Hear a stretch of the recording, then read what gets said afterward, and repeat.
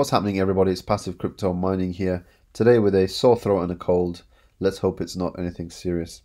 With the update that just came out from the AMA from Planetwatch, the Awair Element uploader tool, the community tool that was going to allow us to send streams in the interim, is going to be no longer active as of the 7th of April 2022.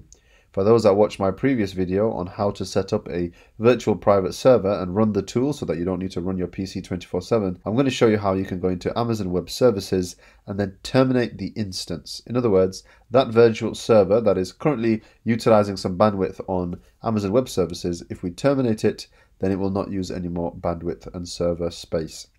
It was such a small virtual server that you wouldn't have been charged with the usage it had anyway, but just in case you forget about it and a few years down the line realize that you perhaps would have been charged for it, let's make sure that we cancel it in this instance. And hopefully with this newfound skill, you can utilize the virtual private server for your own uses. There are other uses that you can have for it. Perhaps I'll share videos on that in the interim.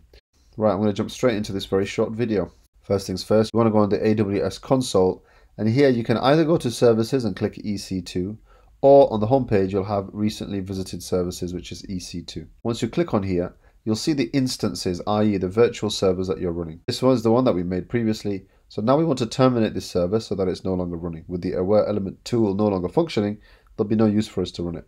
We simply right click on this instance and click terminate instance. Once we click on it, it should take us about 2-3 minutes and that instance will be gone. If you want to see how much bandwidth you are using, you can click on your username at the top right hand corner, and then you can click on a billing dashboard.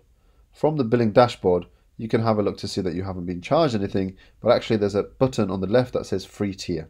And you can see all of the free tiers that you had access to. It just shows you how much you have to play with if you wanted to continue and run a virtual server for anything else. That's it for this video. I'll be following this up with the developments as Planetwatch continues the Awair Element fix. So if you want to hear about that, make sure you subscribe to this channel. Thank you and good night.